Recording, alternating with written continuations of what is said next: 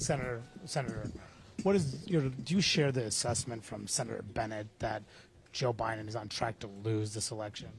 I think that Joe Biden will win this election if the party unifies behind him and he continues to make his case to the American people effectively and vigorously about the contrast between him and President Trump. I think that he has to continue to be out at town halls, press conferences, meetings with everyday Americans, showing how he is fighting for the American people. But he's not doing that. He's not doing that. Phase go on with Democrats doubting his abilities. How much longer can y'all do this? I think he will continue to make his case to the American people. But do you think and he is the one who will decide.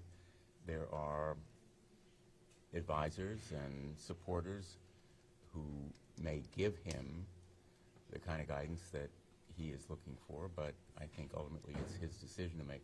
I think that this kind of internal debate will end at some point. The question is when.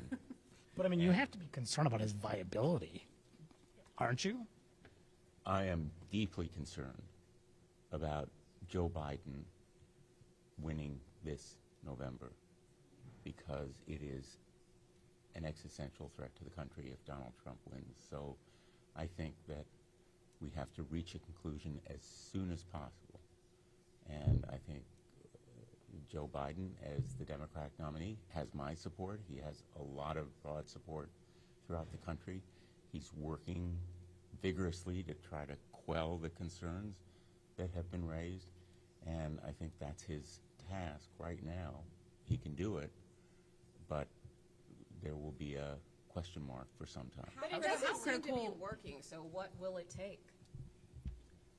I think that there will be a consensus at some point. I can't tell you when, but hopefully it will be as soon as possible. How critical is the next few days? The president's on the world stage at the NATO summit.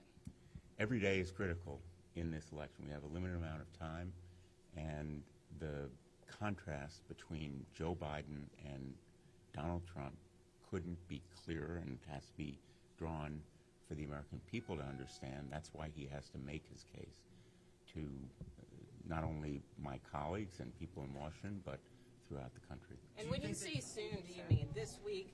I mean, is it wise to do this during the Republican National Convention? There is no question that Joe Biden still has a task ahead. How quickly he can complete it in terms of making his case to the American people, it may take a while longer, but as the Democratic nominee, he has my support. So you don't think there should be a replacement candidate at this point?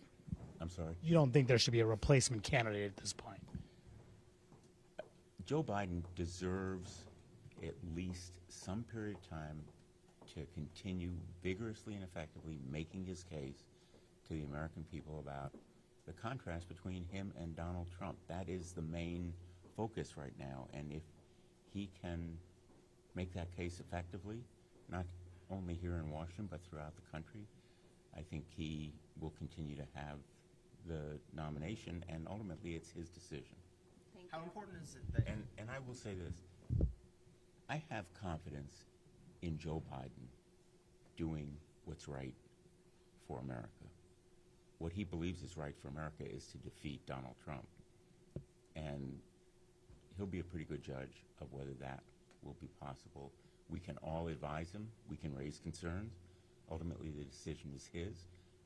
And I'm going to continue to raise concerns, but I do think that we need to ultimately unify because the existential threat here is Donald Trump. It sounds like you're leaving the door open, though, a little bit there. That's about all. How important is the press conference tomorrow in an uncontrolled situation like the debate? I'm